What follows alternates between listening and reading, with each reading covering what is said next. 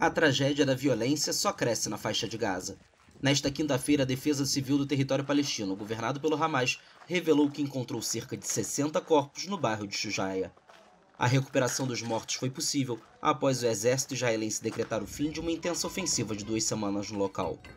De acordo com a Defesa Civil, os corpos estavam nos escombros deste bairro no leste da Cidade de Gaza, que se transformou em uma zona de catástrofe.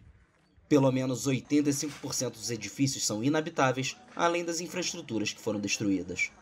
O exército israelense anunciou na quarta noite que terminou sua ofensiva em Shujaiya, palco desde 27 de junho de intensos combates que obrigaram dezenas de milhares de pessoas a fugir.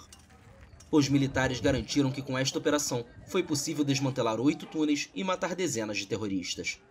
A guerra em Gaza eclodiu em 7 de outubro, quando milicianos islamistas mataram 1.195 pessoas, na maioria civis, e sequestraram 251 no sul de Israel.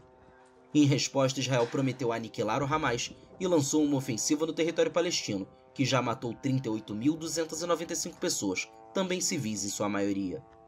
Ainda nesta quinta, os ministros das Relações Exteriores do G7 condenaram o anúncio do governo israelense de que pretende legalizar 5 postos avançados em colônias na Cisjordânia ocupada e confiscar 1.270 hectares.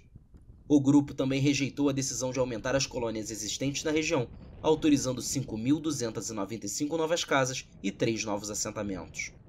Cerca de 490 mil israelenses estão instalados em assentamentos na Cisjordânia, onde residem 3 milhões de palestinos.